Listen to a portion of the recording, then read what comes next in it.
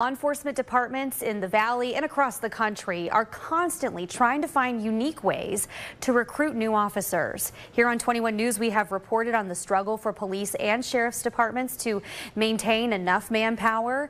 Kent State Trumbull is offering a new program starting this fall to high school seniors for students that are interested in getting into the justice field. Here to tell us more about it is Kent State Lecturer of Criminology and Peace Officer Training Academy, Lori Singer-Bear. Lori, thank you for taking the time. Thank you so much for having me. I appreciate it. Yes, this is a huge topic across the country and here in our region. Can you tell us about the new Youth Police Academy experience and what students are going to learn during this 4-week program if they go this fall or if they go in the spring? Yes, I would love to. So the director and I, Director James Willock, this was something that we started talking about when Kent State actually hired me back in the fall. We were talking about ways to, invite young learners onto campus.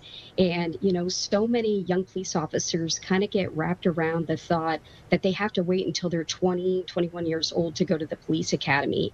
And we want to get them involved when they're a little bit younger. So I am a lecturer of criminology and justice studies and for the associate's degree program.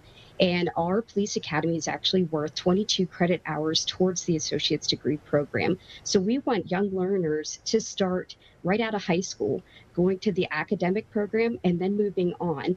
Since our program, we want to reach out to all learners across the whole spectrum. And that's something that we really want to reach out to, starting from high school, so that way they kind of don't feel like they're forgotten about. Oh yeah, absolutely. And get their feet wet, make sure this is what they want to get into. What are some of the skills you might be teaching within the 4 weeks that's something that they would do on the job if they got a job as an officer or a deputy in their future?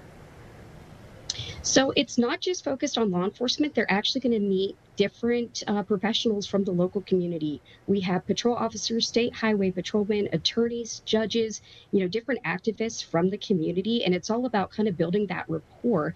They're learning about radar, LIDAR, prevention and detection of, impaired driving, how to photograph a crime scene. And it's just kind of introducing them to that. One of our local attorneys and local judges, they teach them how to testify in court and just kind of get, like you said, get their feet wet.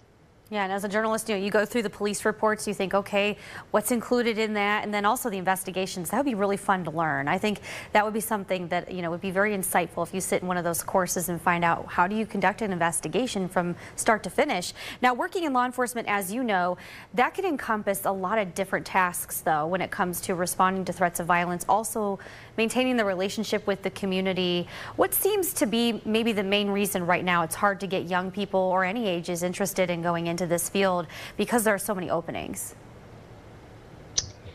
I think the reason why some people have kind of shied away, is because there has kind of been a divide the last few years. And that's one of the things that we're working on is kind of building the rapport between the law enforcement community and the local community. And that's why we've brought in some of the instructors that we have. The director and I, we really like the idea of getting involved, even with our police cadets. We take them out and do community engagement projects. In Warren, we go down to the Warren Family Mission. We do volunteer work, and that is part of their police academy experience. And that's things that we talk about, with the youth coming in. It's not just, going out and writing citations, to kind of borrow an idea from the one state highway patrol officer that works with us.